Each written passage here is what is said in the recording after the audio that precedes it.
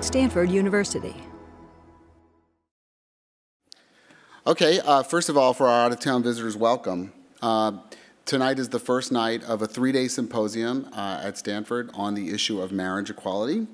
Most of you know me in the room, but my name is Gary Segura. I'm a professor of political science. I'm director of the Institute on the Politics of Inequality, Race, and Ethnicity at Stanford, and the co-director of the Stanford Center on American Democracy. Inspires is one of two hosting organizations for this event. My colleague Jane Schachter, the distinguished Jane Schachter, say hi, Jane, from the Stanford Law School is the other host, and we've organized this conference to examine two recent Supreme Court rulings, Hollingsworth v. Perry and the United States versus Windsor. Those two cases challenging California's Proposition 8 and the Federal Defense of Marriage Act, respectively, have dramatically restructured the politics of marriage equality in the United States. Over the next 2 days, we'll hear from some outstanding scholarship and some of the nation's best minds in thinking about LGBT legal and political struggles. So tomorrow and Saturday, those panels will be in room 190 of the law school building, and we'll hear from these scholars as they consider the legal, social, and political circumstances that preceded the two cases, as well as their consequences. And tomorrow night in this room, our second plenary will feature plaintiffs and attorneys from the cases at 7 p.m. in this room. Before we start, I want to thank the sponsors of the event. They include the Office of the Provost here at Stanford, the Stanford Law School, the School of Humanities and Sciences, the Center for American Democracy, the Office of the Vice Provost for Graduate Education, the Department of Political Science, Inspires, the Clayman Institute for Gender Research, the Center for Comparative Studies in Race and Ethnicity, and the Program in Feminist Gender and Sexuality Studies. Tonight, we focus on politics, activism, and strategizing that continue to inform the marriage struggle. Specifically, we will look at journalists, traditional and new media, activists and insurgents, and large LGBT organizations that have worked not always together to advance the cause of LGBT equality. So with that in mind, it's my privilege to introduce our panelists, and I'll start from the far end of the table and work my way back here.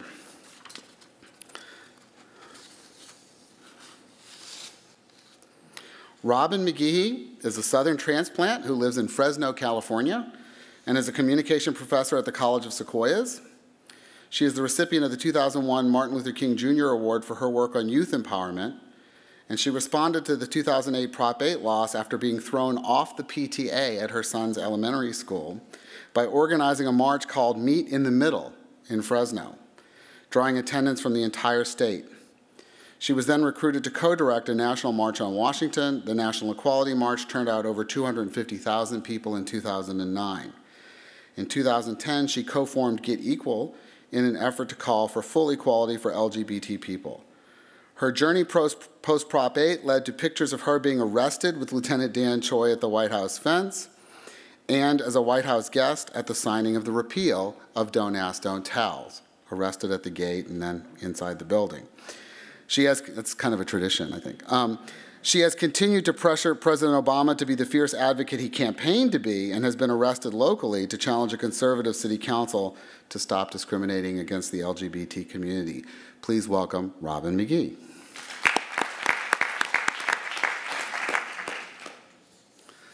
Sitting next to her is Michelangelo Signorile. He is editor-at-large for Huffington Post Gay Voices.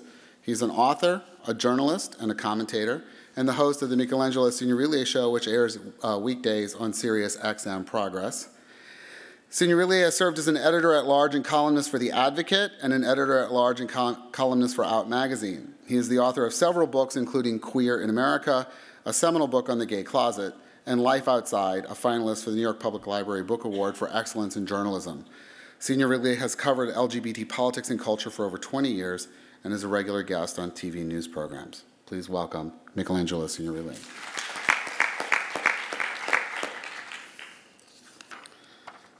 Joe Sudbay. Joe Sudbay has, for the past 7 years, been working with progressive organizations as the president of Sudbay Strategies. From November of 2004 through May of 2012, he served as deputy editor of America Blog, and beginning in June of 2009, America Blog Gay. In February of 2009, he became the first blogger credentialed to attend a presidential news conference. In October of 2000, that would turn out to be a big mistake. In October of 2010, Joe was one of 5 bloggers to conduct the first ever sit-down interview with President Obama, and during that interview, the president first acknowledged that his views on same-sex marriage were, quote, evolving, end quote. From 1994 to 2000, Joe worked at Handgun Control Incorporated, ultimately serving as its political director. Joe has a JD from the University of Maine School of Law and an MPA from Lehigh University and received a Bachelor of Arts from the University of New Hampshire. Please join me in welcoming Joe Sudbay.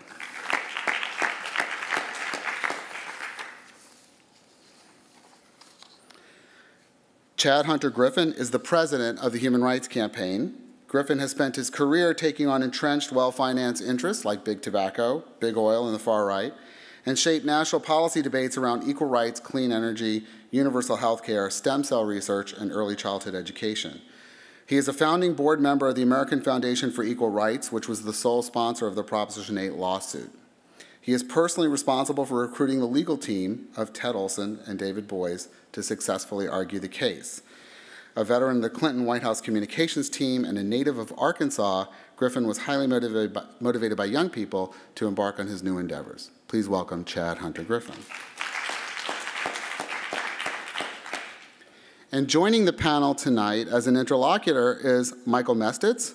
Michael attended undergraduate school at Vassar College and is currently in his second year at Stanford Law School, where he serves as one of the co-presidents of Outlaw, Stanford's LGBT student organization, which is a great name for a student organization. It is a triple entendre, and I appreciate it. So thank you, Michael.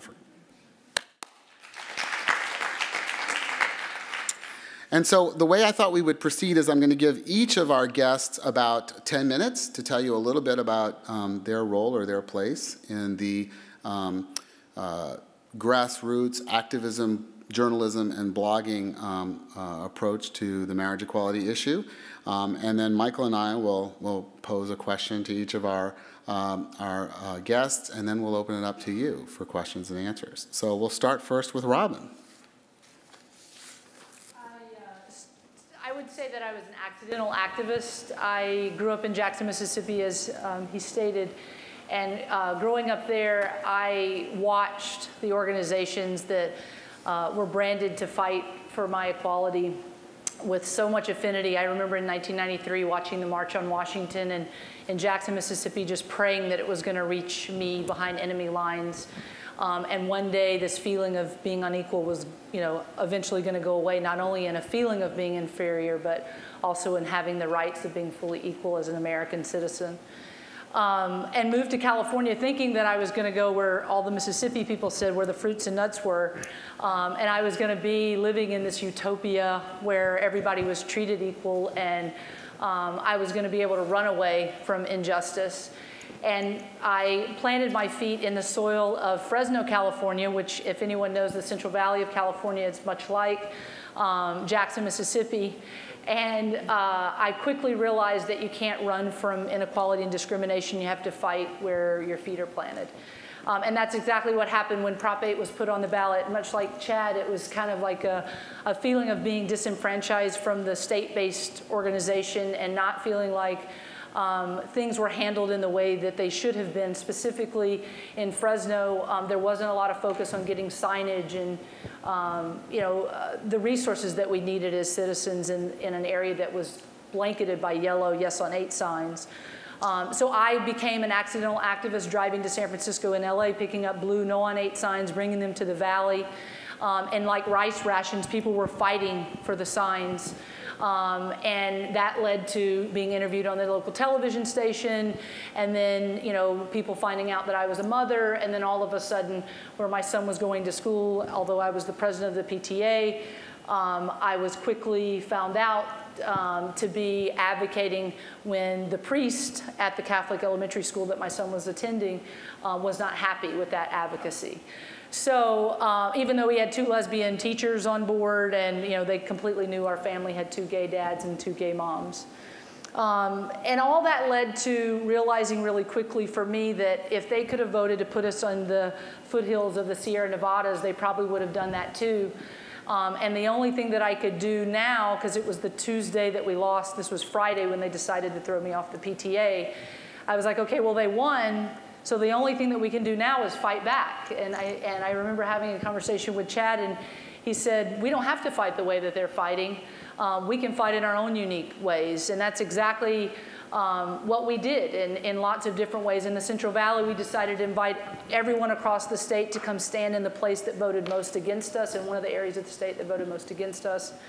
And from that, I had the luxury of meeting Cleve Jones.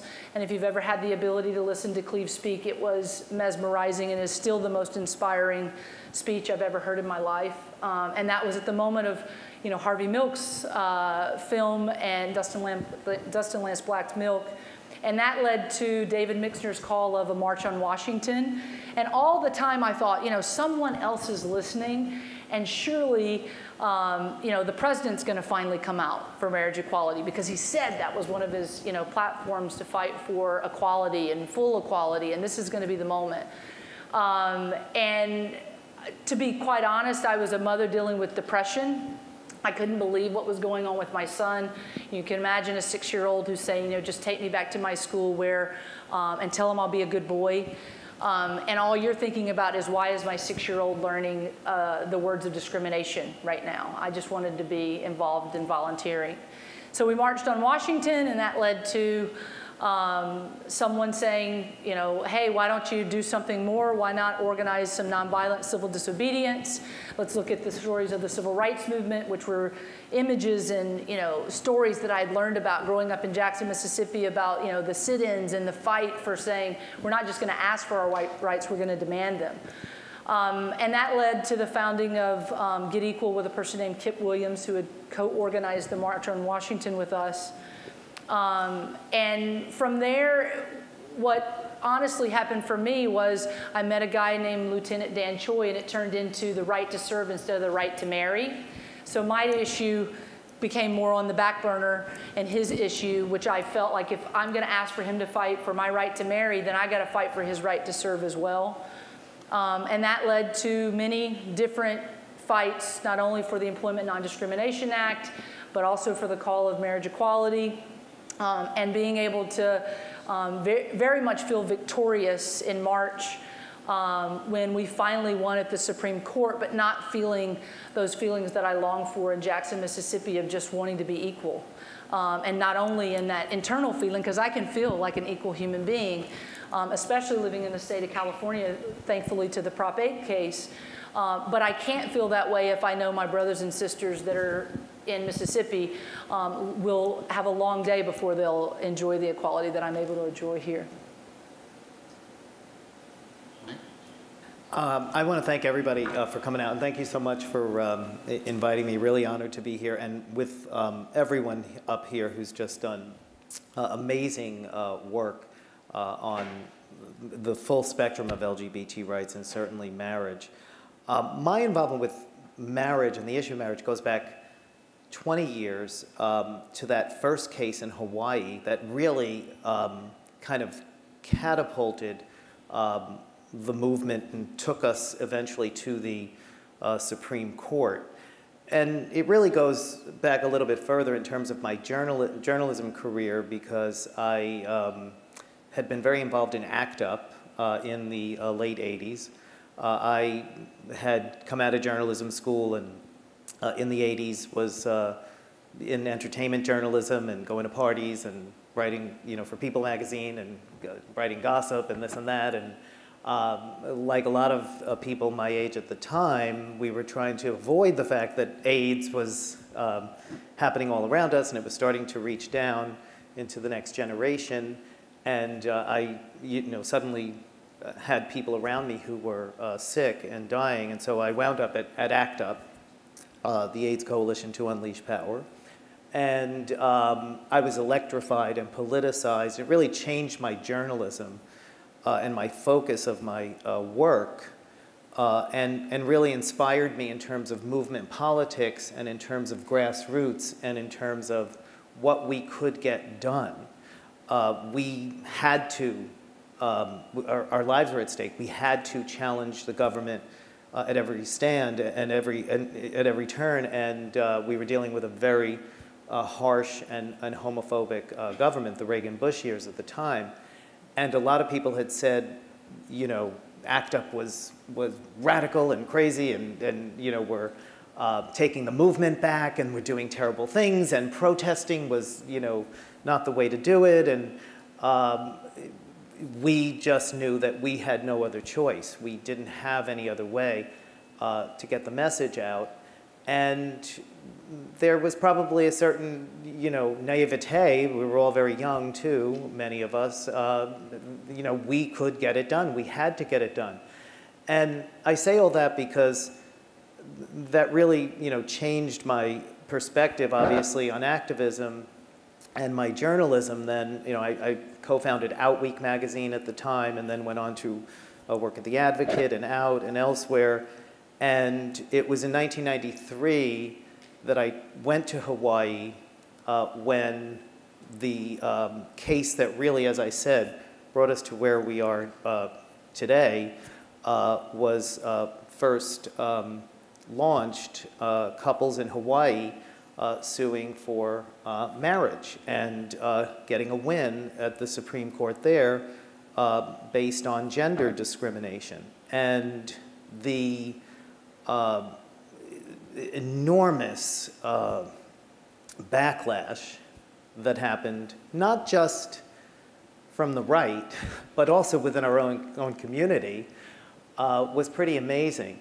And you know, a lot of people were also just wondering, why Hawaii? So I said, I want to go there and find out what's going on. And of course, it all, you know, made sense. Hawaii has been at the forefront of so many of the civil rights battles that we've seen, workers' rights and feminism and abortion rights and the Equal Rights Amendment. And it's a place that has an, you know, incredible diversity. And where white people are not the majority, where there's, you know, 20% of a whole bunch of different ethnic groups. And so it really kind of, you know, made sense that it was there. But what also made sense were the couples there living in that environment. And yes, there's the Mormon church, and not to sugarcoat, you know, Hawaii doesn't, you know, that it doesn't have that anti-gay, you know, crowd there, but these people in Hawaii, the gay and lesbian couples, you know, had lived in a place that was a bit different, and for them, this was the next logical choice. They had families to take care of. They had people that you know, in their lives that they needed to now really kind of bring into their lives, and marriage was the way that they wanted to do it. And they were as far removed, I mean, literally and physically, from the central, you know, part of the gay movement on the mainland and Washington as you could possibly get. And they didn't have the data and the polling and the this and the that. And this. They simply, you know, realized what they needed to do next. And it kind of reminded me of ACT UP again, because it was that grassroots saying, you know, we need to do it. And yeah, I know you all think we shouldn't do it. And yes, the data and the polling and this and that, and there'll be a backlash and whatever, but we need to do this. And of course, there was, as I said, a backlash, both in the movement and obviously among the people who work against all of us who are LGBT. And almost immediately, a lot of the groups in Washington, and including the Human Rights Campaign of the time, certainly not the Human Rights Campaign now that Chad is there, but were trying to stop that lawsuit. They were trying to stop the activity there. They were trying to make the case to people that they shouldn't be doing this. They were certainly trying to stop people in other states from doing it, worried about that backlash and worried about what was happening in Congress. Of course, this put into motion the movement for the Defense of Marriage Act, and well, we all know where it went from there. And there was an enormous amount of effort that was expended on trying to stop the activists from moving, rather than trying to spend more of your time trying to change the attitudes out there. And I think it was, in a way, you know, an example of how sometimes leadership doesn't understand that you have to follow the movement rather than, you know, trying to dictate. People were worried that there would be that backlash. Of course, we saw states all across the country pass marriage amendments, and we saw the Defense of Marriage Act. And so, yeah, there was that backlash. But I would argue that we couldn't have moved forward without that. You need to sort of have a reaction, otherwise you don't move anywhere. And we probably could have mitigated it if we had probably, you know, spent more time and more energy challenging the people who were our friends, and, you know, not more concerned with access or more fearful of what was going to happen and this and that. And I'm, you know, talking about Bill Clinton signing the Defense of Marriage Act as well. There were, I think, a lot of lessons there that, and when we then look now to what happened with President Obama, we see that, you know, challenging the president is the way to do it. And is the way to, you know, bring that message forward. And I feel like at the time, so much was done to try to stop the movement from moving forward. And really, that case in Hawaii is what ultimately would bring us. I mean, obviously, it brought us Proposition 8, but then it brought us to the Supreme Court eventually. It brought us the Defense of Marriage Act. It brought us to the Supreme Court as well. So it I think, shows us, and then when we see what went on just in the last few years with President Obama and challenging him again through activism, again through the work that Robin's done, the work that Joe has done as well, challenging the president at every turn, disrupting his you know, speeches and protesting. And a lot of people said the same thing. Don't do that. It's not going to get us anywhere. I think it again shows that we need to do that. And then I take it to Chad as well because, again, everybody said, don't take Proposition 8 to court. Don't do it. It's not going to work. It's going to be, you know, this is going to set us back. I think what we've learned is that you have to take that risk. And if you don't take the risk, and yes, look at what happened. We got the Defense of Marriage Act because of, you know, maybe what started in Hawaii. But if you don't take that risk, you don't go anywhere. You have to take the risk and then be willing to deal with the consequences. And then make sure you're all working together to mitigate the consequences if they're bad, rather than trying to stop activists and stop the grassroots. And I hope that's something we've learned a lot better now moving forward. Thanks, Gary, for inviting me out, and I'm glad to be on this panel with these guys. I started blogging at America Blog in November of 2004 because of the 2004 election. And thinking back, when I woke up the day after the election in 2004, I was afraid. I was afraid as a gay man because of what just happened. We had a president who ran on a campaign vilifying us, and 11 states passed constitutional amendments. It was a scary place. So I started writing on America Blog as an outlet to just have a voice and to fight back. And the blogs in 2004, 2005, 2006 were really getting our sea legs and figuring out what we could do, what we could accomplish. And one thing that became very clear was that I live in Washington, right? And Washington's a funny town. You're all watching it now. It's embarrassing to see what's going on there. But it's also, you know, people talk about an inside the Beltway mentality. There really is an inside the Beltway mentality.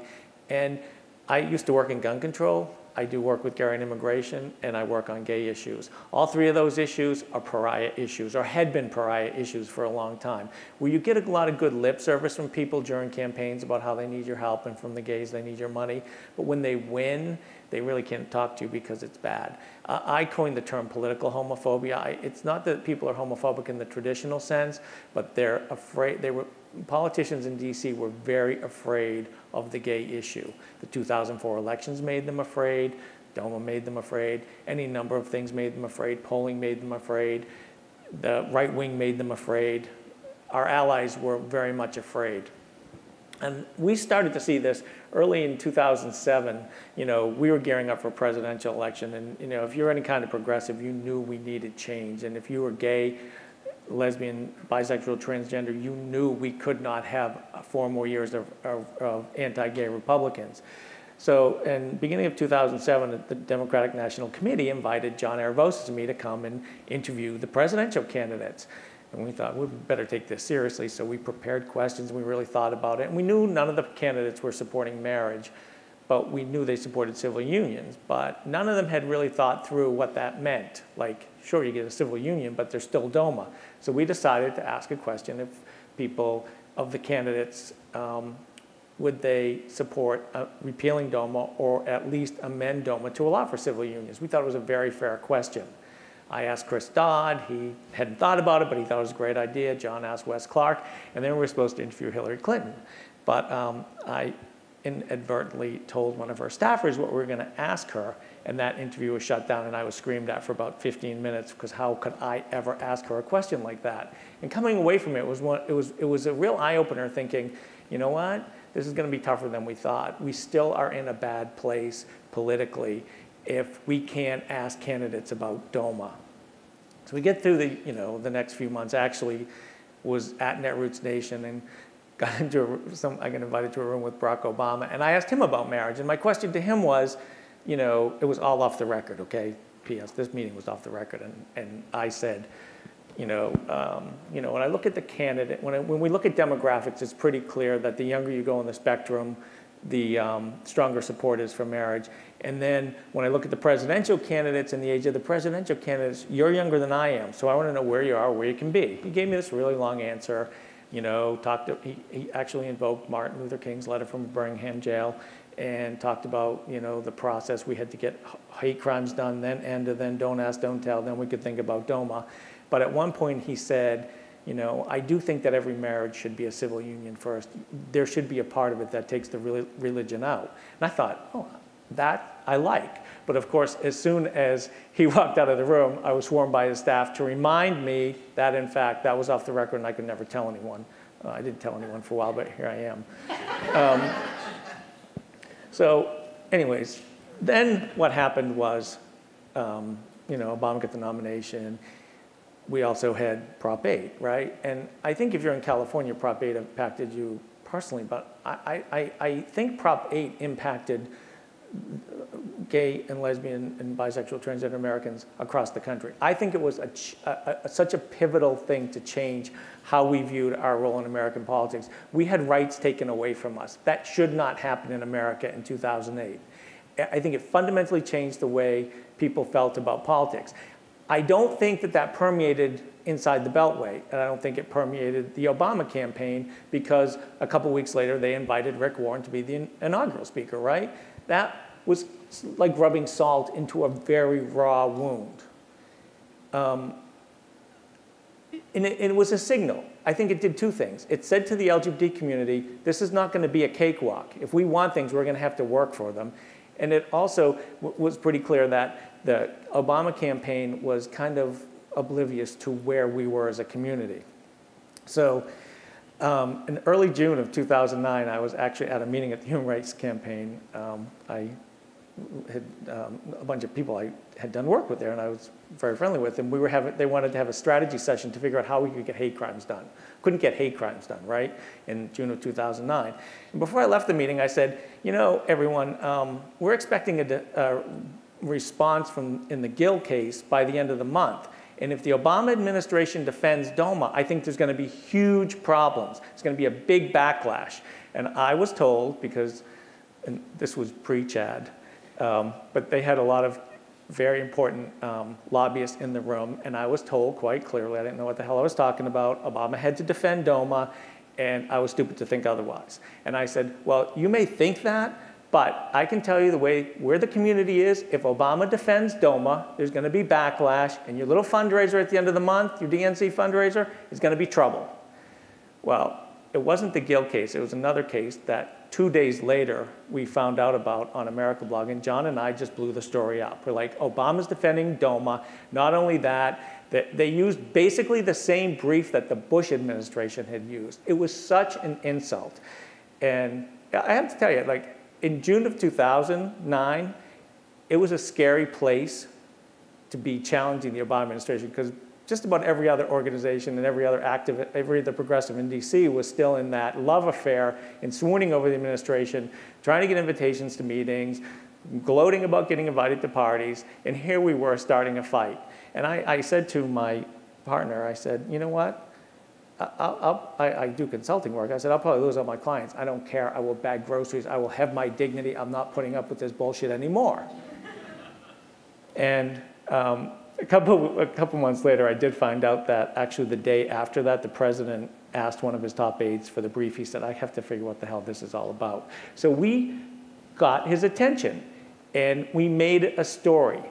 And, you know, we continued to push and fight. We engaged in the Don't Ask, Don't Tell fight and teamed up with Robin and her crew. And I mean, I don't know how many times I was on Mike's radio show talking about this. And I was a total pain in the ass to them, but somehow I still got invited to sit across from the president in October of 2010. And I was as surprised as anyone to get that phone call inviting me, I'll tell you that. And, but I really thought, and I was very nervous about it too, because I had been very upset with a lot of kind of progressive advocacy community in DC who got access and used it just to have access and not for progress. So I felt a real obligation to go in and try and represent my community and speak to the president about where we were. And I did tell him that there was a lot of disappointment and disillusionment in the community, and he did tell me that he didn't think that disillusionment was justified, which I kind of thought, you can think that, but I know it. And it's unfortunate that you haven't figured it out. And we had a conversation about Don't Ask, Don't Tell, and we had a conversation about marriage. And I had been with Robin the weekend before, so she was sitting on my shoulder when I told the president that if our relationships aren't treated like everybody else's, then we're not equal.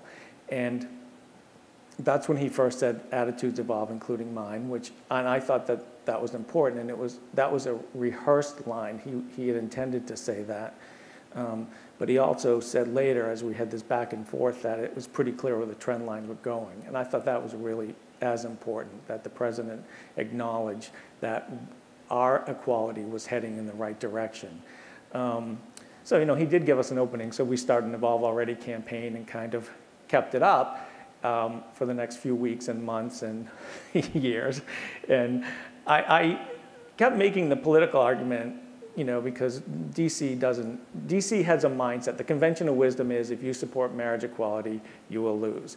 And we were fighting against that. Now, of course, in February of 2011, the White House stopped defending DOMA, and they just stopped defending DOMA, right? It was a big, huge move.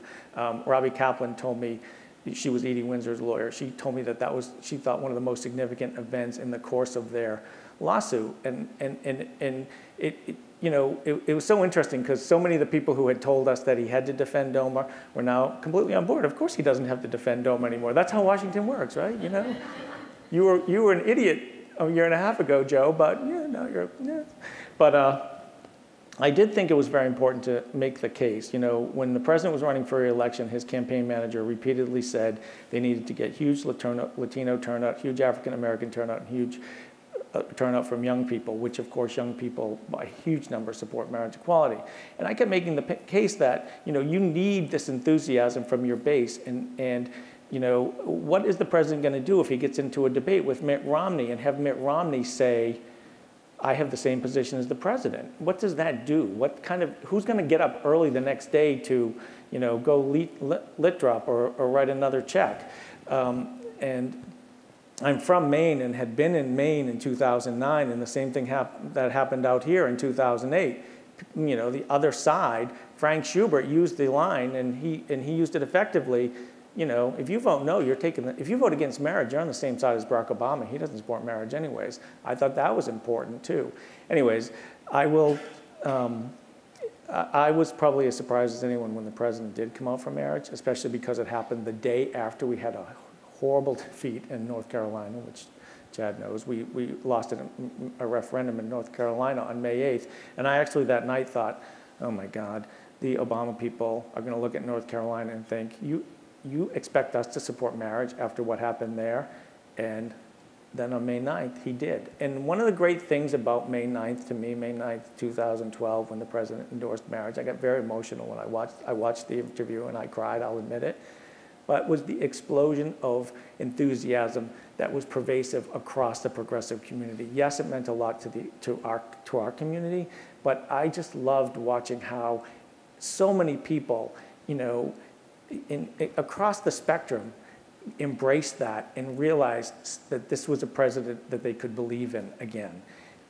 So what I think we did over the arc of the first term in the presidency is we changed the convention of wisdom and we changed the political dynamic in that now the wedge is on our side. Now, if you're not for marriage, you're a bigot, you're on the wrong side of history, you're part of a dwindling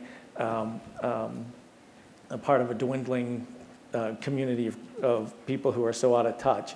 And, you know, the work started in Hawaii. People like Robin and Chad pushed it along. But the most important thing was that we challenged our leaders to catch up and to be where they needed to be. Thank you, and thanks, Gary, for organizing this. It's a real privilege to be on stage with the caliber of folks that I'm on stage with. We, without question, wouldn't be where we are in this movement today without the contributions of each of you. You know, I had never really considered myself an activist. In fact, I only recently, about 1.5 years ago, became a professional gay. I owned my own business that I built over the last 15 years and had a political strategy, advertising and philanthropic consulting business, living in Los Angeles but doing campaigns all over the country. And you may remember that the state of California was the first state legislature to pass marriage equality. And it went to the desk of Governor Schwarzenegger. And several friends of mine in the movement called me and wanted me to help get some of my clients to fund newspaper ads, urging the governor to sign it, even though they knew, we all knew that he was going to veto it. And I was like, a newspaper ad? You know, I've fought the tobacco companies, I've fought the oil companies, I've fought the right wing. We need to play to win, and we need to make this governor feel pain. There needs to be a consequence to vetoing marriage equality in the state of California. And so some friends of mine and I at our company came up with this ad concept. It was an ad called Hero. It scared everyone to death when they saw the script because it started out by saying, Governor Schwarzenegger, you have a choice. At this time, by the way, he was very popular. Governor Schwarzenegger, you have a choice. You can have the legacy of, and you see this, you see images of RFK and JFK and Cesar Chavez and Martin Luther King, or you can follow the likes and then you see George Wallace's, Governor Wallace's image come on the screen. It ends with, Governor, the choice is yours. And at first, everyone was scared to death. We can't put that on television. We can't put it on television. But I really urged folks to do it, and there were a number of progressive donors in the state that were excited to fund it, even though they were friends of the governor. And we did it. And it caught the governor's attention. Let me tell you, every friend of ours in the administration was immediately calling. They wanted meetings. People were pissed off. But that's our job when our friends, it's okay to push our friends. That's who we're supposed to push, quite frankly. We're supposed to fight our enemies and push our friends. And that was really my first entree into the political activism world. My next step into it was several years later, and it involved, in fact, featured Michelangelo Signorelli. A brilliant filmmaker in Los Angeles came to me with the idea of a film, an HBO film that would be focused on hypocrisy. That was the subject of the film, a documentary on hypocrisy. Its subjects were closeted elected officials who are anti-gay. Not just any closeted elected official, but an elected official who repeatedly votes against their self-interest. Repeatedly votes against hate crimes, votes for DOMA, on and on and on. Michael was a star from beginning to end of that film, and it got, again, a lot of attention and again, made folks somewhat uncomfortable. Journalists in Washington had really never asked that question, pushed the envelope on that front. And I give all credit to those who had done the work for so long, in large part led by Michael and others, but to the filmmaker Kirby Dick who made that film. And it really was a brilliant film that got an incredible amount of attention and woke a few folks up. In fact, if you go back and watch that film today, you will see that several of them have evolved, if not in their own identity, in at least their support for LGBT rights, and in one evolved from a Republican to a Democrat, in fact. Lots of evolving going on in this country. And now fast forward to the end of Proposition 8. As that campaign went along, my role was I put money into the campaign, my own personal money, and I got all of my clients, all of whom were straight allies, to fund that campaign. And as we were about 4 weeks out from the election, a little greater than 4 weeks out, our numbers were just plummeting, and the other side's arguments were working, and their numbers were going up, and we were seeing it do just this. And my firm came in and we redid the advertising campaign for those last 4 weeks.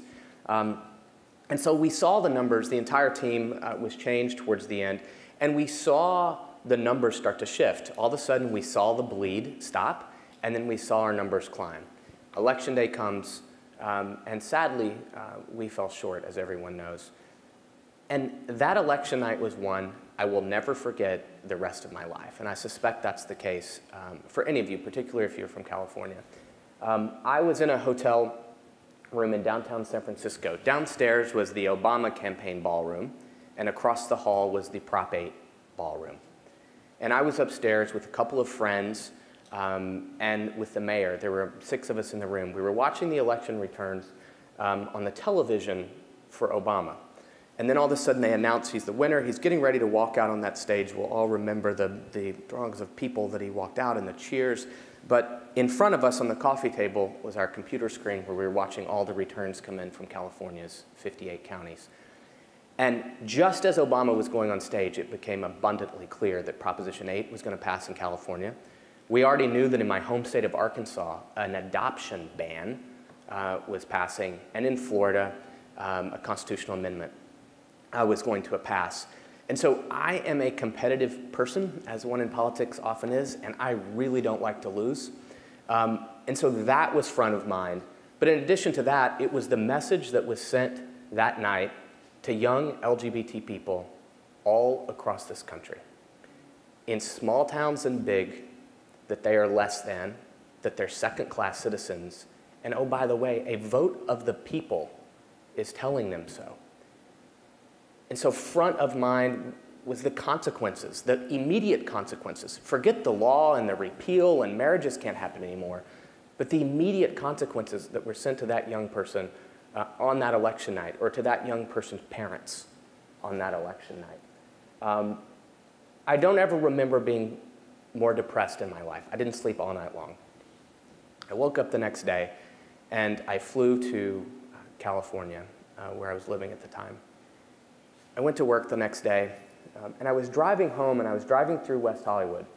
And for those of you who know the area, I got to about I got to San Vicente and Santa Monica Boulevard, right in the middle of West Hollywood. And I saw people gathering. I saw there were some police, there were a couple of hundred people. And so I parked my car. I had no idea what was going on. I parked my car, and hundreds turned into thousands, turned into several thousand. And there were a few organizations in Southern California that had organized an event. We closed down the street, and the Gay Men's Chorus sang, as they do. And then they passed out candles, and there was a candlelight vigil. Folks were going to sing, but I started seeing thousands of people. It grew to, reports were over 10,000 people. There were people I'd never seen before. I was standing by myself in the middle of that street, and I saw folks young and old, black, white, Latino, high school, college, people who had never been in the streets before. And I had this moment of, my God, Prop 8's passage truly woke up the world.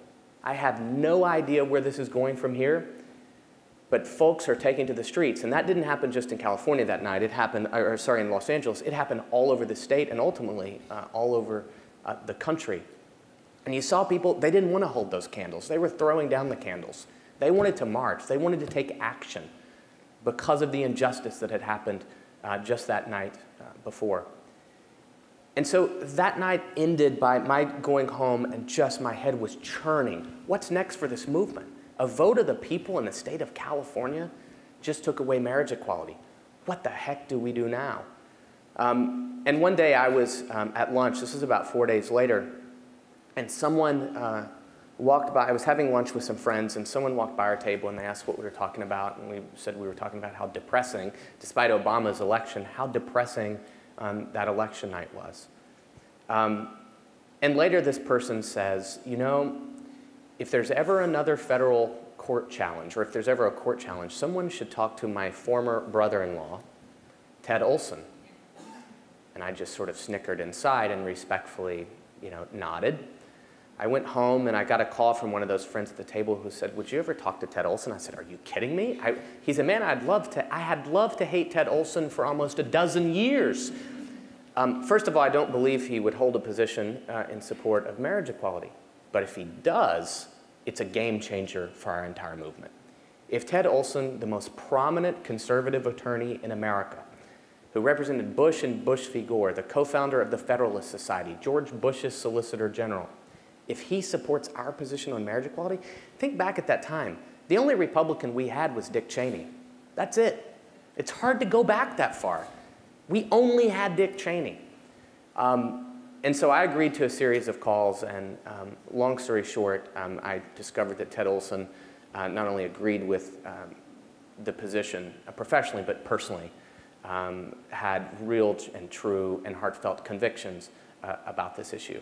And that led to the 4-year rise. We decided to file a federal court case, which, again, today, there are over 30 federal court cases.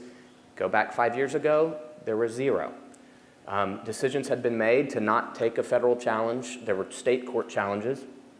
And so this group, a small group of us, about 8 or 10 of us, vetted the idea, spent about 5 months thinking it through, looking at the pros and cons of filing a decision, knowing that many, if quite frankly not most, of my colleagues in the movement, including many of the respected organizations, would disagree with me and vehemently disagree with me in that decision.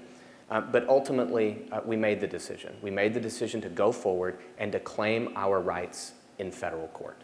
To claim our rights in federal court for the first time ever as it relates to marriage equality. And we did, and we won. And thank God we had a trial that put discrimination on trial, and we won. Discrimination has a hard time standing up when you have expert witnesses under oath, including some in this room on our side, and those on the other side. But now to just take it to sort of where we are today. You know, I was in the courtroom for those oral arguments on Windsor and Perry Day. Today, as I said, there are children of Perry everywhere. We have, I think it's 35 some odd cases now across the country in a number of states, including conservative southern states. But what we have to keep our eye on are those 37 states that didn't feel the reach of justice by the Perry decision or by the Windsor decision. And we came out of that courtroom that day, and I allowed about 12 hours of celebration, which was almost too much for me. We celebrated outside the Supreme Court that day, and then in California. And then the very next day, I never went to bed that night, and then the next day I started at 6 a.m. Going to Salt Lake City, Utah, the state and the church that quite frankly gave us Proposition 8, to send the signal that this fight's not over until we've brought full equality to the state of Utah as well. And then I started a tour across the South, in my home state of Arkansas, to Virginia, to North Carolina, and ultimately in Mississippi. And it's those 37 states that are truly the frontier of the movement that we're in today. If you look at a map of this country, there are 2 stripes with dots in the middle, the coasts. We've largely achieved legal equality, largely. Still a lot of dots to fill in on the coast, but largely we've achieved legal equality. What we've got to do is fill in that map all across this country. And they don't have, in a state like Mississippi or Arkansas, there's 0 protections. It is illegal for a same-sex couple to adopt children. It is perfectly legal to be fired because you're lesbian, gay, bisexual, or transgender. We have a long ways to go in those places, and I'll just end on this note. That day in Mississippi, we released a bipartisan poll. We hired Mitt Romney's pollster and Obama's pollster to release a bipartisan poll to show where the country is and where the folks in Mississippi are, including Republicans, on the issues of equality and non-discrimination and anti-bullying laws. And for the first time, we convened a table. We convened about 20 folks. There's no one that works full-time on the issue of equality, but there are organizations that have an interest in equality. And so we had about 20, 25 people around that table where we all talked about what we do and how we can better coordinate and how we can better work together. And it was an incredible 90 minutes. We were in a restaurant where we were served fried chicken sandwiches, and for the vegetarians in the room, we were served fried green tomato sandwiches. That's true, by the way, and sweet tea. All of a sudden, the meeting's over, we're about to adjourn, and there was one waiter in this room the entire time. And at the conclusion of the meeting, we were just about to wrap up, he comes from behind the counter where he'd been serving and walks up to the table and says, "Excuse me, this might be inappropriate, but I want to introduce myself. My name is Cody. I'm 25 years old. I came out of the closet only a couple of years ago. And a few months ago, I was diagnosed as HIV positive. There's not a single day since then that I haven't wept or felt hopeless. And for the first time in my life, I've happened into a room that is having a conversation about me and my life where I live." And there are thousands and thousands and thousands of Codys all over this country.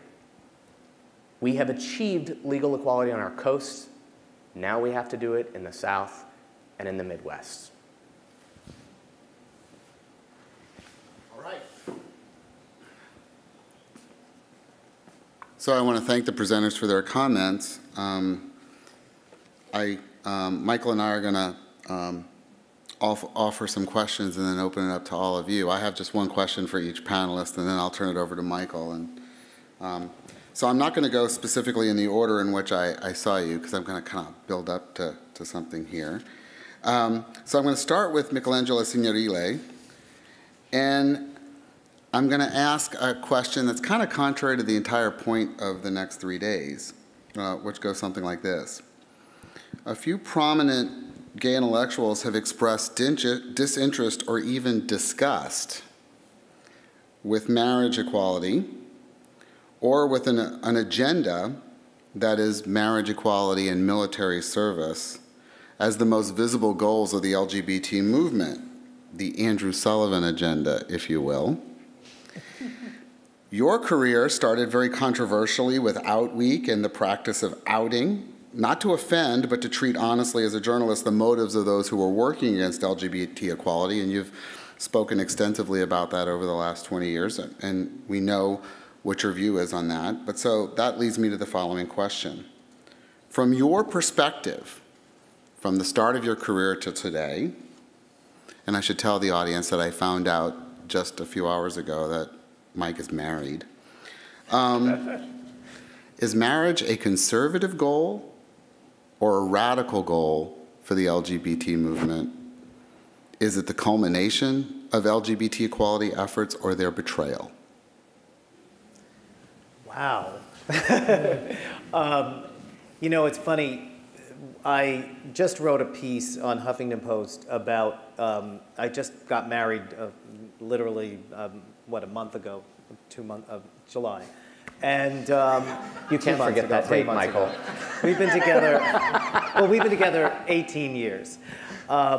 And for us, it was not, you know, what it may be for a lot of people, and which I think is wonderful, particularly younger people who now have the, you know, opportunity to do this in the way that maybe their straight, you know, colleagues or straight friends and family do as well, kind of, you know, that first love or whatever. For us, we've been together 18 years.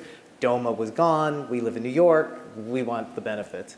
But I wrote this piece about the word husband and, you know, whether or not we like that, because we've gotten so used to partner, which I remember when everybody partner was just so weird too. And I wrote about how this conundrum where using the word husband, is not just obviously, something that kind of mimics, straight people and kind of possession of, husband and wife, but when we lived in New Zealand for a couple of years, and in New Zealand, straight people had purged the words husband and wife as well. Feminists were very successful at getting rid of these terms.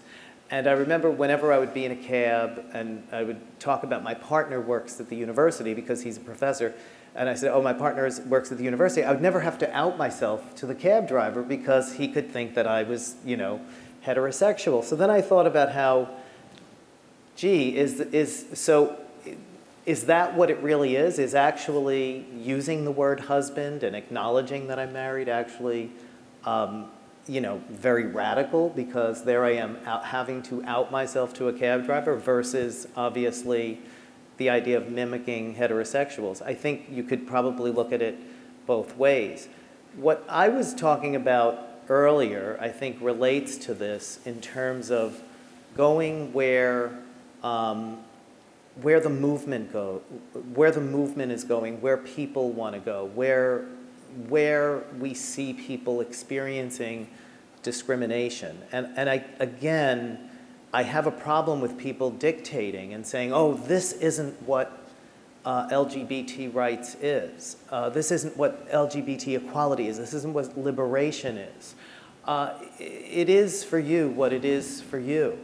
But when people are experiencing discrimination, when people are thrown out of their jobs, when people are thrown out of their houses, when people's relationships are not, respected and are discriminated against, to me, that is very real, and that is something that we have to take on. And then I think we can have this debate and discussion as we go as well. And I've also been opposed to that too. There's been not only a desire to decide what's right for everybody, but then even after we decide that, or supposedly decide, okay, we're focused on marriage, we're not supposed to even talk about how we may not all agree on it. I can't tell you how many times people have said, oh, don't bring that up, or don't bring this up.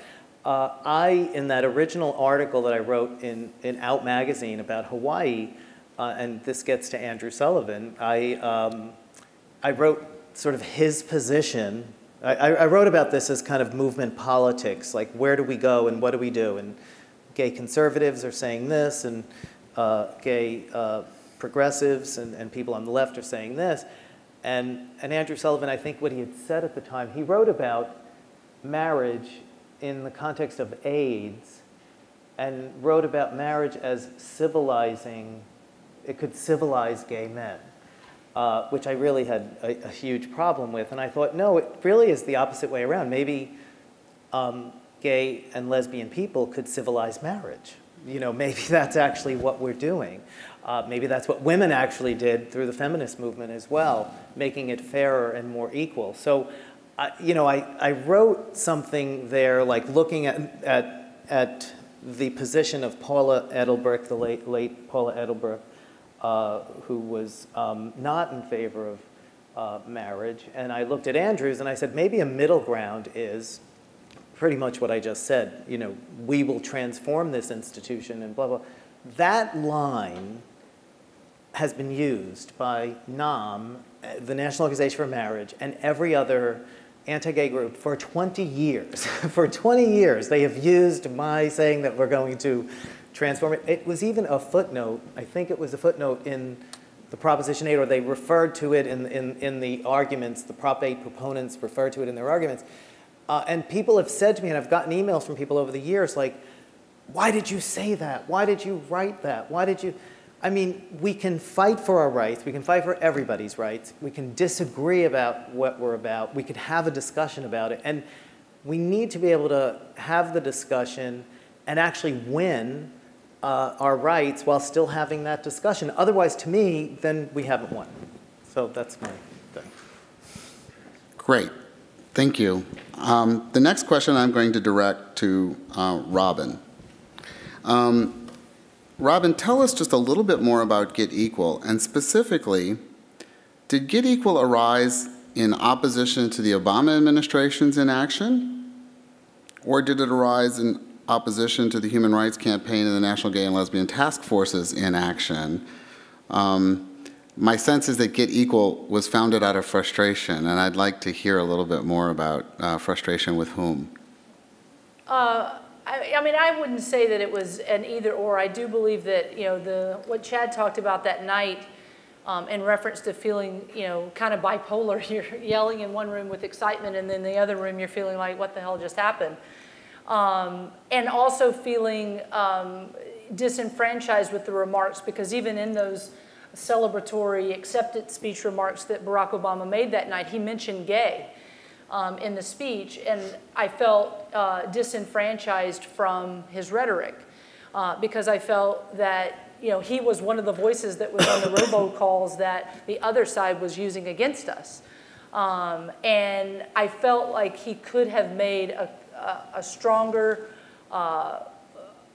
advocacy on our part, but also could have really come out as a civil rights pioneer for this issue. And so, yes, I would say the Obama administration was one part of frustration, but I also felt like a movement to elect a president, especially an African-American president for the first time, it was a call for a person to be the fierce advocate that he had promised to be. And really, that was the rhetoric that we really tried to go forth with the March on Washington. And I think that, you know, what was surprising to me is that I remember standing with Cleve Jones outside the hotel, and he was telling us that he had gotten word that the administration was in conversations with HRC at the time about where should the president go? Should he come to the national dinner, which was the night before the National Equality March, or should he meet with organizers of the march and understand why all these people, these grassroots activists, are actually marching on Washington? And one of the insiders of the administration said, and they felt like the safest bet was to go to the HRC dinner because it's going to show that, yes, these angry people are marching on Sunday, but the reality is everybody's going to look happy and satisfied on Saturday night, and nobody's really going to pay attention to the march the next day. And honestly, that's exactly how I felt. There was a very much a disenfranchised feeling from the organizations. I mean, I have, you know, the blue and yellow sticker on my car. I had it in Mississippi. I felt very connected to the state-based organization Equal, or EQCA. And I felt that I kept waiting for the moment that HRC or NGLTF was going to say, there's people that are calling for something, and we need to listen to what they're calling for, and how do we organize this together? Instead, it was, you know, we planned that march with $189,000. That was the budget for the march. We had $150,000, but we raised it to $189,000 just by sheer fundraising efforts. But it was more feeling that disenfranchised feeling of, wait a minute, this plateau, or this feeling of there's this savior or this organization out there that represents me. I didn't feel it at that moment. And I will say honestly, and I say this with deep sincerity, that I feel that more with Chad at the helm. And it wasn't a hatred against the previous president. It was more feeling like there was not a listening to the grassroots. And I will also say, and not to put Chad on the spot at all, I think we're still at that point. I think that there needs to be that conversation to say, hey, what is on the ground that we could be doing? I do believe we should be marching on Washington right now. We should be organizing another march and getting, if we can't get everything, getting something. And I think that action begets action. So it was a call not only for the president, but it was a call for organizations to listen to people who were saying enough is enough, and please work with us to get everything. And that means my next question's to Chad. Chad, you had the largest mainstream LGBT group in the United States. When at the helm of AFER, you filed the suit against Prop 8, and lots of mainstream folks, as you mentioned, thought you were crazy and said so publicly. The Human Rights Campaign was, under your predecessor, stereotyped by its critics as corporate and bureaucratic, while AFER was lean and nimble and down to business. Now you run HRC, and it puts you in a different position. So I want to ask sort of a two-part question. First, do you feel like you have moved HRC in the direction of where you were at AFER, or has HRC moved you in the direction of Joe Solomonese? And secondly, when is there an executive order on employment non-discrimination? Yeah, well, that's an important question, and it should have already happened, starting in sort of reverse order. You know, President Obama, part of his campaign platform was that he would issue an executive order covering federal contractors. I think most of you know what that means, but the best way to talk about that is to use an example. ExxonMobil, which is truly amongst the worst, if not the worst, major company in this country when it comes to treatment of LGBT people. Mobil actually was a good company, a good corporate citizen, until Exxon merged with them and took them over, and they rolled back all their protections, all their benefits, and has truly been amongst the worst players in the country. By President Obama issuing the executive order, it immediately covers companies like Exxon because they are amongst the largest federal contractors in this country.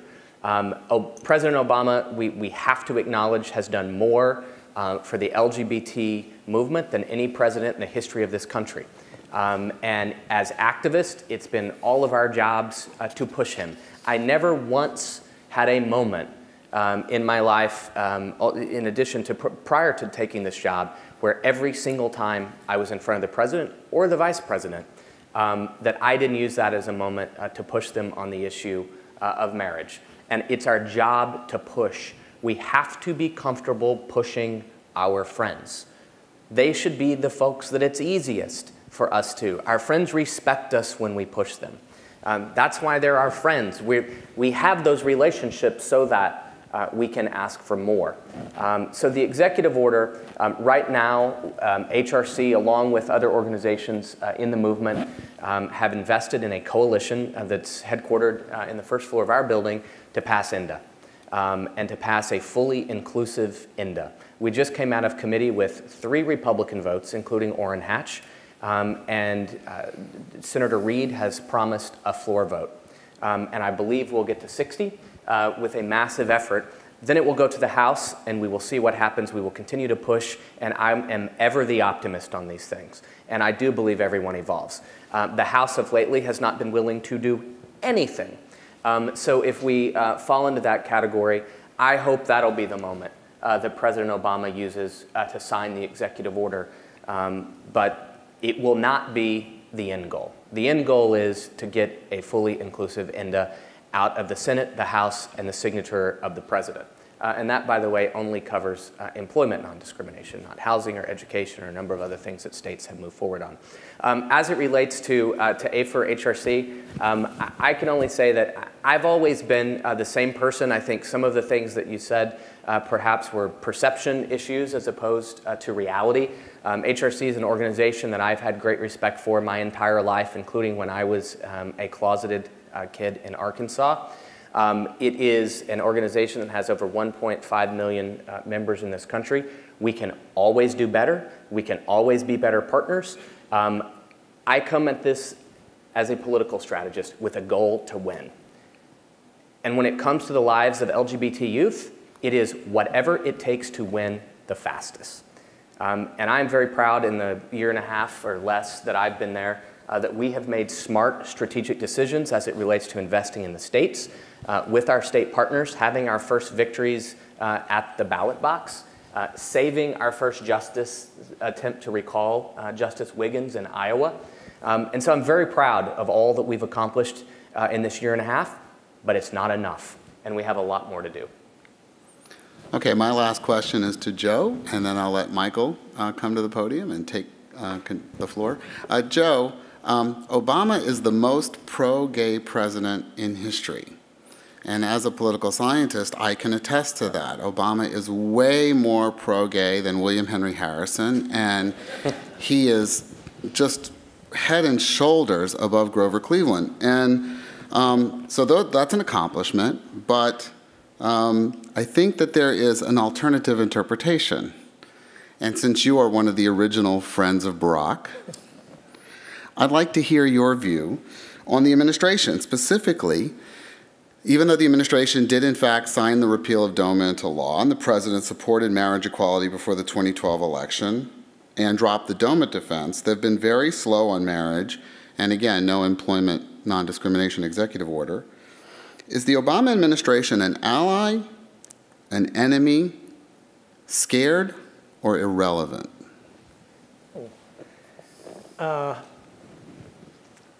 I think scared would define the original years of the administration, but I think that scared attitude, that scared view was the predominant view. They were scared of the gay issue in general.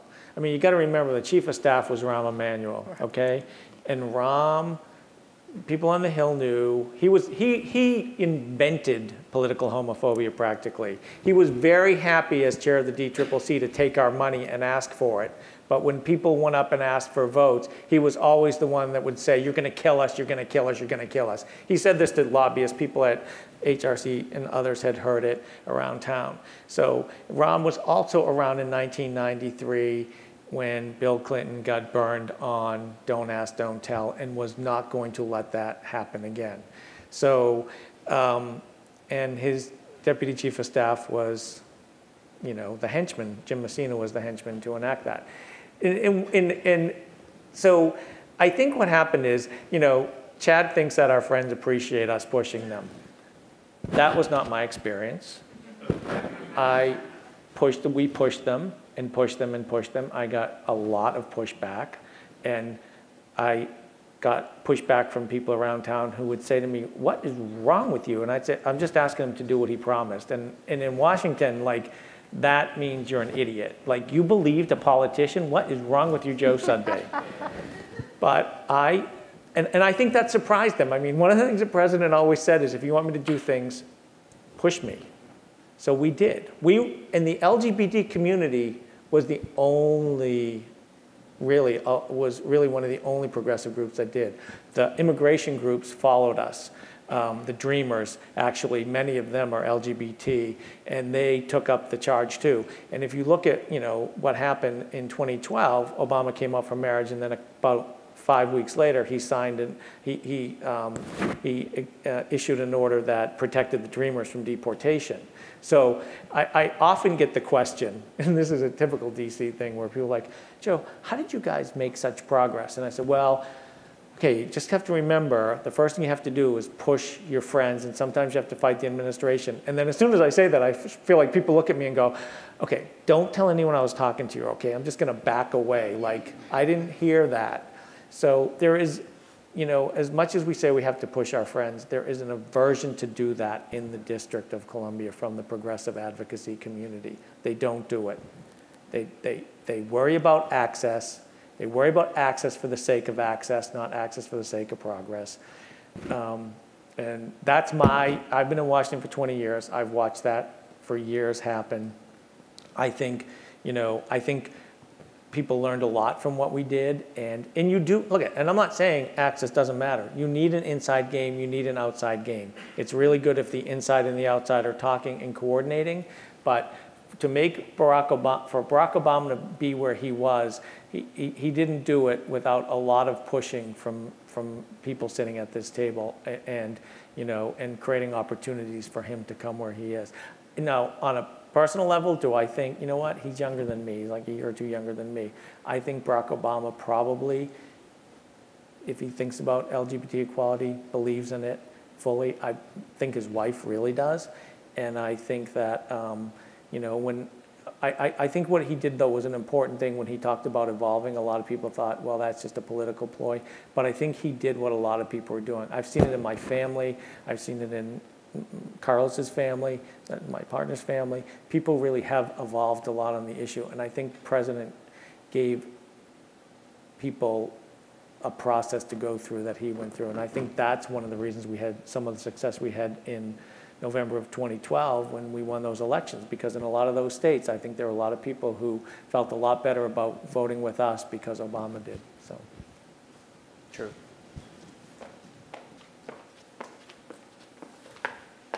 So I just have two quick questions kind of for the panel at large, and then we can open it up to the audience. But my first one kind of plays off that response, Joe. We've talked about moving with the movement, and we've talked about pushing our friends and taking calculated risks in courts and bringing cases. You know, I'm from the Twin Cities area in Minnesota, and one of the things that has struck me through this is just how quickly things have evolved. I mean, in November, we narrowly fought off a constitutional amendment in our state constitution that would have defined marriage as between a man and a woman, and then in August, we had our first legal gay marriages in Minnesota. So the question kind of for all of you is, how do you play the inside and the outside game when things are moving so rapidly and when the movement itself is at so many different places? Look, I think, first of all, if you study any, whether it's women's rights movement, the civil rights movement of the 50s and 60s, there is no question the inside and outside game is necessary to win. There's no question. In fact, oftentimes one helps the other, particularly if coordinated. A great example, and when Robin was talking about right after Prop 8 passed, one of the first things we did is I went and sat down with Robin and with Kip in San Francisco and said, look, we are filing this case. We're going to shine the spotlight on 2 couples and 2 bipartisan lawyers. You have a completely different strategy, but let's coordinate and let's be on the same message. And oftentimes we won't even acknowledge that we are doing so. And we had a seamless relationship as it related to supporting and promoting that Prop 8 case. And I guess in that case, in many ways, I was kind of the insider, and Robin would have been the outsider. But it does take both. And oftentimes, if you look at, for instance, all that's happening, as you mentioned in the States, those really are, everyone has been a coordinated player, regardless of where they had been in the movement before. If you look at our success in any of those states where we've won marriage at the ballot box, and your home state of Minnesota is a brilliant one, where we not only defeated an evil constitutional ban at the ballot box, we turned around 3 months later and got marriage in the state legislature. And those were groups coming together, working off of a single strategic plan, off of a single budget, with one campaign manager and everyone in the same room. Now, perhaps we didn't always agree on a particular strategy, or it's what one organization might or might not have done in the past, but for the sake of winning, everyone was on the same page and we won. And I think that is a lesson really across the board on how we can win these. We had the same type of coordinated campaign around the Supreme Court oral arguments leading up to day of and after. And we have a similar effort as it relates to the passage of INDA. And I think that we need to view sort of everyone on our side, if you will, as partners and potential partners, and focus the vast majority of our energy, effort, and fire towards those on the other side who spend their living days trying to figure out how they can defeat us or stop us. And for the most part, that's what we have in this movement today. I would agree with much of what Chad said, but I just want to sort of throw out a bit about sort of what went on with Minnesota, as well as Maryland and Maine and Washington State, because we still saw, even in those efforts, and we can go back to North Carolina as well, you know, we still saw this sort of inside and outside kind of not working together. There were groups that said, oh, we can't win in those states, we're not going to put the money there. There were people who kind of wrote them off. And, you know, what we saw in the end, and nobody thought that we were going to win all of those states. 6 months before, nobody thought. And Minnesota was the primary example. Everybody thought that was a goner. Public opinion is shifting. We're doing a great job getting the message out. Things are changing. But more than that, you sort of have to be in it no matter what. And North Carolina was a perfect example. we should never not give a fight. We must be in the fight, no matter what. And when we sort of, hand it over to them, we're losing. And, just as we see what happens with elections, if you're not in it, if you're not doing it, you can't take advantage of a sudden swing, in public opinion. I think that did happen in the end with those states, but early on, we weren't seeing that. We were seeing a lot of fight. A lot of people were arguing about what what resources were going to those particular states, and North Carolina was a perfect example. Yeah. Just one takeoff of what Michael said. He was specifically referring there to the state of Maryland. Maryland was a state that we had been in quite heavily, but most people thought there was no chance of winning. And what they would say is, first of all, we have to acknowledge I would love for us to have limitless money in this movement. I would love it. But we have so many donors in this movement that are willing to fund so many campaigns at the same time. And we made Maryland one of the priorities. But if you were to talk to folks going into it, and much of the infighting was, you can't win because it's heavily Catholic. You can't win because of the prevalence of the churches in that state, particularly African-American churches. African-Americans who've historically not been with us on some of these ballot votes. 40% of the electorate there was African-American. We in that campaign believed that we had a plan, we had a way to win it. Ultimately, towards the end, everyone did come along and join on that campaign, but the differences weren't insider versus outsider. It was a bit more of, with limited resources, we don't want to go to Maryland, we're going to write that off.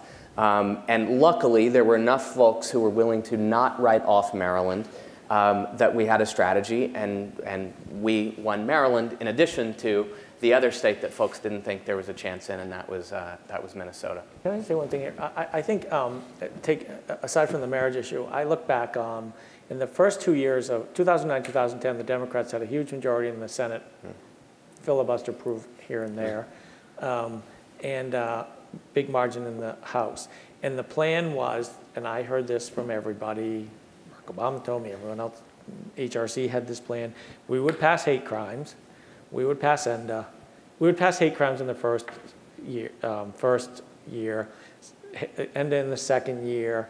Don't Ask, Don't Tell would be in 2011, and then in the second term, DOMA repeal. Some variation of that, but it was always going to be in that order. So hate crimes get done, finally. It had already passed in the previous Congress when there were much less of majorities. So then it was, what are we going to do? Don't Ask, Don't Tell, and ENDA. Don't Ask, Don't Tell, there was a really effective inside-outside game. There were organizations, Service Members Legal Defense Network. I will give Aubrey Sarvis, he was an older gentleman who'd been around DC for a long time. He was willing to risk and play the outside game. He understood, and especially as we got further into 2010, that if we didn't get it done in 2010, we weren't getting it done. And Aubrey couldn't do that. On ENDA, and Carrie Eleveld was the advocate reporter in DC and did an amazing job. We would not have nearly the success we had if we didn't have a reporter like her sitting in the briefing room. We were talking about it afterwards. I never got any intel. Like, no one ever called me up or scooped me anything about ENDA. There was a tightly held inside game on Employment Non-Discrimination Act. And, I mean, it is kind of stunning when you think ENDA still isn't done. Don't Ask, Don't Tell has been repealed. DOMA is gone. But I think that was, to me, that's a classic story of when you play an inside-outside game and you have players who are willing to coordinate and collaborate, and then you have another issue where it's just a very tightly held inside game and no one's sharing any information and we're just going to get it all done ourselves. It didn't happen. I just wanted to say really quick, two different things. Get Equal is a part of the coalition team that's working around the Employment Non-Discrimination Act, but although you're saying let's all work together, I'm not saying this to Chad, what I was saying in reference to the question, it is hard to all get on the same page. At one point during the Don't Ask, Don't Tell years, there were people asking for a stop loss from the president, and some groups were saying, no, you can't ask for that, et cetera, et cetera, et cetera. And now you see, and what we had during the Don't Ask, Don't Tell years, I would say exactly what Joe said. We had people emailing us from Air Force One, reporters giving us intel. We had people from HRC telling us what details they were giving about where the president was going to be. So wherever he showed up, there was banners there that said, don't ask, don't give. And all of those things in the collaborated effort is what created that continual pressure. And I believe specifically with this president, he speaks to pressure a lot of times. You know, the squeaky wheel is what gets the grease. But for the second thing I would say, especially if we look at INDA, the religious exemptions for me and for Get Equal, you know, put Chick-fil-A and any other religious-based affiliated, you know, employer at the advantage. And I think, you know, sadly we get to positions where when we talk about legislation, it's either you're with us or you're against us, instead of saying, okay, how can we pressure to bring attention? You know, when we Get Equal questioned Michelle Obama at a fundraiser in Washington, D.C., and you would have thought from our local organizations and our own people that we were the pariah, but for the first time we had international press around INDA, and people were talking about the fact that across the United States, most of the people thought we already had employment protections. So do we need to get our hands dirty and look like we're not nice all the time? Absolutely, and Get Equal sign up every single day to do that. But that gives Chad and the other people that are the insiders the ability to say, look, we can't make this issue go away, and you've got to have that collaboration, but it also has to be around areas where you're saying, a thing like the religious exemption, in my opinion, is harmful to us. If we pass, in my opinion, this INDA, and the ACLU is already saying it's going to set us up. And we're going to be in situations, I don't think we should fight for things just because we need, it's the next thing on the ticker, the way that Mike said. I think we should fight for things because they're right, and it's the right bill at the right time, and we can get the full support. And if the grassroots is calling for it and the organizations think they can get it, that's how you make it happen. You know, I do have another question about social media, but I think at this point it might be a good opportunity to open it up to the audience. If anyone else has questions, we do have microphones in the aisles if you just want to step up and ask. Well, maybe they're not on, but we have them. There you go. Hello? It's on. Okay, perfect. So my question is just to the general panel. All of you have such amazing stories, and you all have done so much in the field of you know, fighting for marriage equality and fighting for our rights. So my question is, what keeps you all going? Like, what keeps you motivated? Why do you continue to do this? Like, you've already given so much of yourself to the work. What is it about? I mean, obviously I know what it is, but what is it for you personally that keeps you motivated? I want to die equal. I think every single day about the young person that I once was growing up in Arkansas. Whereas when most people would go to bed at night, they'd turn out the lights and they'd go to sleep, I'd stare at the ceiling every night, staying awake, and I know this is the experience of many, many people probably in this room, but I would lie awake at night, fearing what could face me the next day at school or at church or wherever I was going. For an average LGBT young person today, life's not so different. And there are still tragic consequences every single day that happen specifically because our government, local, state, and federal, tells them that they're second-class citizens and gives license to others to discriminate. And that is life or death. And if we make all of our decisions through the lens of what's in the best interest of that young person, then we'll be doing right by them, and I think we can all be proud of the work we're doing. I have to say I agree with all that, and I you know, definitely want to do whatever I can to help people, but I have to tell all of you, I'm also very, you know, I have very selfish reasons as well. I absolutely love doing this work. It is the most fun, the most exciting, the most passionate.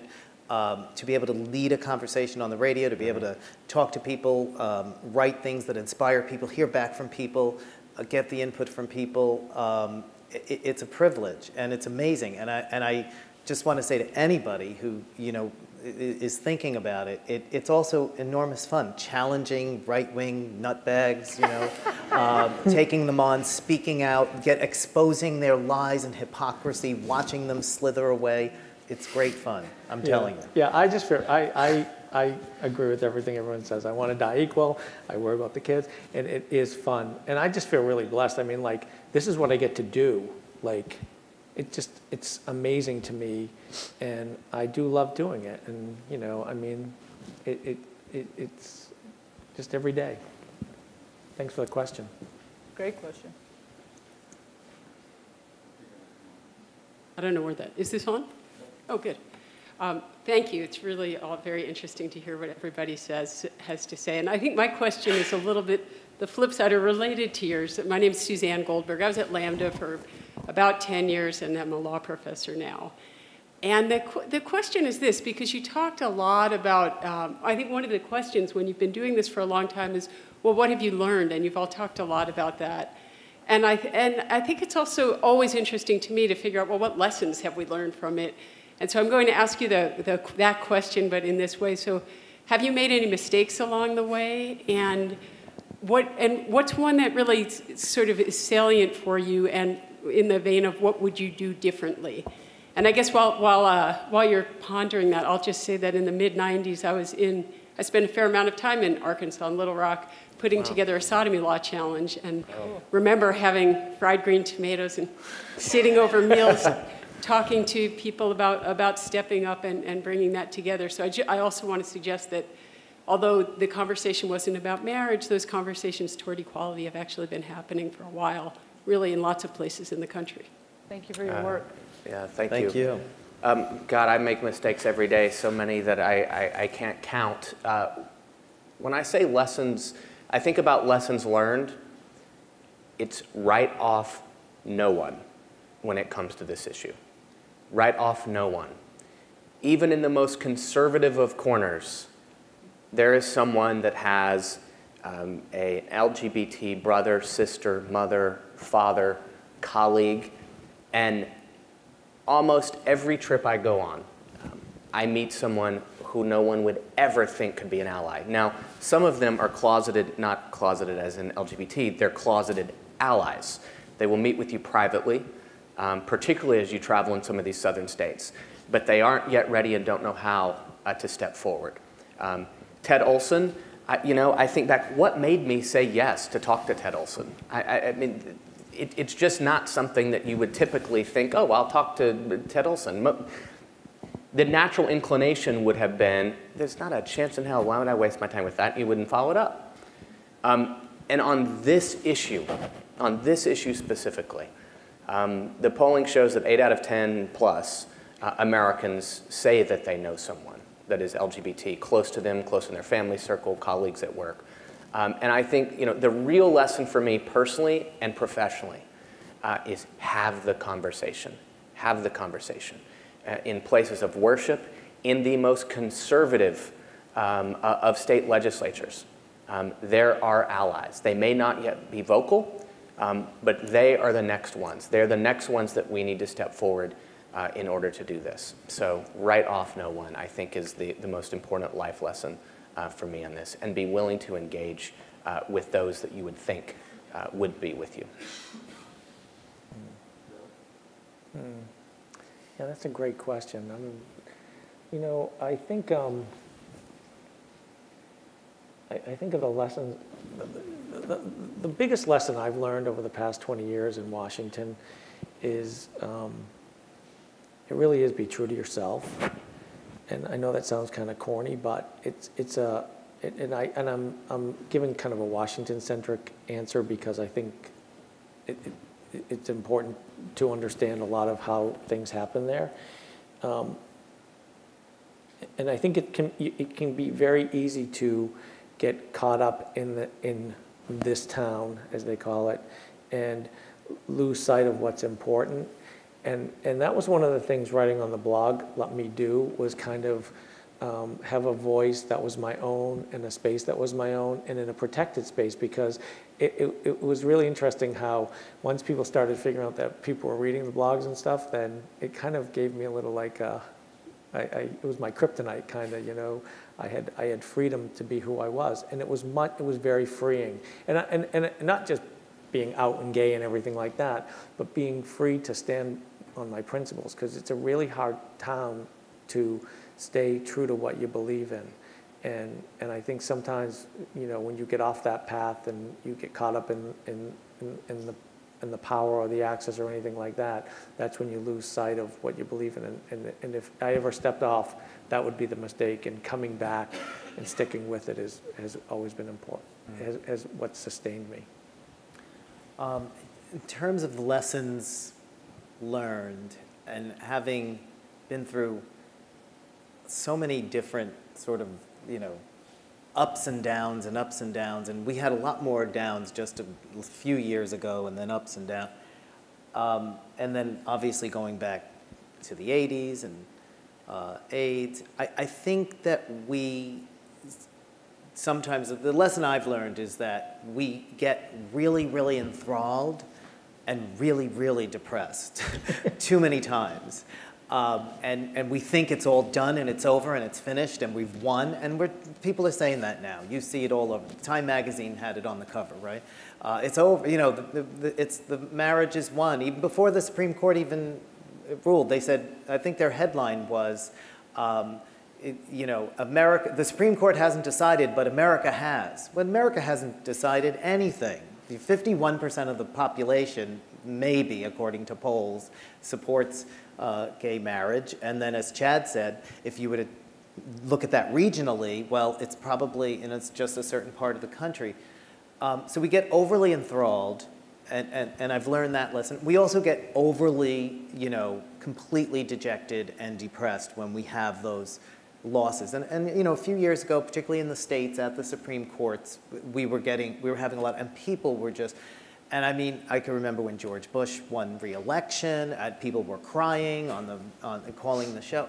I mean, I think the lesson I've learned is we have to see this as a much, much bigger, longer, fight that's not nearly over, but, we've obviously come very far. In terms of mistakes made, I think I need to bite my tongue a lot of times. Because I've probably had too many arguments with too many people I really like, and well, others I don't, but and yeah, I probably need to pull back sometimes. That's a lesson I've learned about mistakes. First, it's all the time that I missed with my kids for the 2 years that I was I wasn't at home after Prop 8. I just went on the road promoting California, Meet in the Middle, and then National Quality March, and then living almost half the year in DC during the Don't Ask, Don't Tell time, and missing that time. And I would say, what Mike said about holding my tongue, I got labeled as the bitch, excuse my language, but I think a lot of times there are women in this movement, but women in this movement get labeled as the bitch if they speak out, but the men in the movement are being powerful and gruff and strong and showing leadership sometimes. And I feel like there was a lot of times that that anger came from being hurt. It didn't come from, hating anyone or feeling like anybody was intentionally trying to, not represent the South or, only listen to the elite donors, et cetera. It really came from a sense of emotional hurt.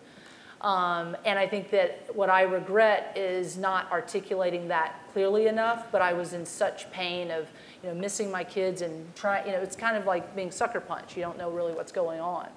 And I think that what I regret in that 2010 year is not pushing for ENDA as hard as we were pushing for DADT. But we saw a window closing and we just chose what was getting the traction. And I feel like, that we could potentially have at least gotten somewhere with a vote in either the House or the Senate. And I think that would have pushed us even further along in our ENDA discussion.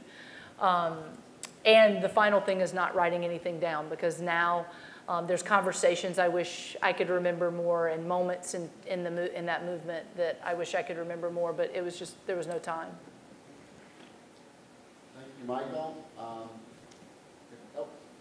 Last question, and then we're going to go home. Hi, thanks so much for coming. It's really inspiring to see all of you here at Stanford. I have a question about inclusivity. This panel is very white, and I think that there have been a lot of really important and valid critiques of the mainstream LGBT movement and LGBT organizations for sometimes coming across as not very inclusive to queer communities of color, low-income communities, transgender communities. I know the HRC in the past has had a really fraught relationship with transgender communities. So I was wondering what you do as activists to try and create anti-racist organizations and ones that are inclusive of all the very different types of queer people there are in the United States, and ones that listen to all of their needs and amplify their voices. Sure. Well, I can't speak to the decision as to who is on this panel, but Pam Spalding was invited to participate, and for health reasons, she begged off. Couldn't be here. Look, it's something that we can always do better. As it relates to the transgender community, I believe, and it's why that we have made this a priority of getting INDA done and getting INDA as far as we can get it. It is not perfect as it relates to the religious exemption that Robin was talking about, but the transgender community is the most discriminated against community in this country. We can always do better, and we can always do more. We need INDA passed. We need it signed. We also need the president to issue the executive order to provide those protections and provide them now because they're needed now. Also, as it relates to inclusivity, I really think in the past 2 years, organizations across the board have done a much better job about talking to our community. And we are all colors, we are all stripes, and we are all types. And that's why I think it's one of the parts of the formula that allowed us to win these victories that we won this time. Because we were fighting in some of the most diverse of states. I gave the example of Maryland. We had incredible partnerships in that state. My very first meeting, before I'd even met with my staff on this, when I walked into the building, the first meeting I had was with Ben Jealous, who is the current president of the NAACP and is stepping down sadly at the end of the year. But we committed that day to form a tight personal and professional partnership where we could achieve victories by working together, coordinating, and collaborating. And I give Ben and the NAACP and that partnership tremendous credit for the success. I don't think we could have won Maryland without it. Also, as we move into the South in particular and really look at campaigns and organizing in the South more aggressively than we've ever done before, those are some of the most diverse communities in this country. So we've got to always do better, and we can always do better, but I do think in the last couple of years our movement has made incredible progress. A last word from anyone else on inclusivity? To that point, what Chad was just saying about in the last few years we've made strides on inclusivity. I would say also it's because more people have come forward to speak out and to be spokespeople for all the various groups that come under the umbrella of LGBT and certainly among LGBT people of color. And for me, in what I do as a radio host, also an editor at Huffington Post, that has been just enormous because we've been able to have people speak for themselves rather than talk about people's lives, actually have people come on and engage, have people write about their own lives. And it's enormous for so many reasons. Not just not just for, obviously including people because they should be represented, but we can't make the argument to this diverse country unless we have that diversity making the argument, because people listen to people of their own communities, and we need to be able to really have that that interaction and make the argument that way. So I've been really encouraged by how many people have now been really coming forward and speaking out, and we have a lot more outlets where we could do it, and that's great too. Yeah, that helps. That helps, having the outlets like that. I just think back to when I started blogging in 2004, and it was just such a different place, and it's provided platforms for people, and it's been great. And I mentioned that you work on immigration, and the Dreamer movement that I mentioned earlier, those kids who got the president, you cannot believe how many of them are queer. They're so ballsy. They're so awesome, and they inspire me every single day. Actually, one of them runs Get Equal now, too. Felipe left the immigration movement to work on the LGBT movement. But yeah, I think Mike made a really good point, too. So. Ladies and gentlemen, please join me in thanking our panelists for their comments tonight.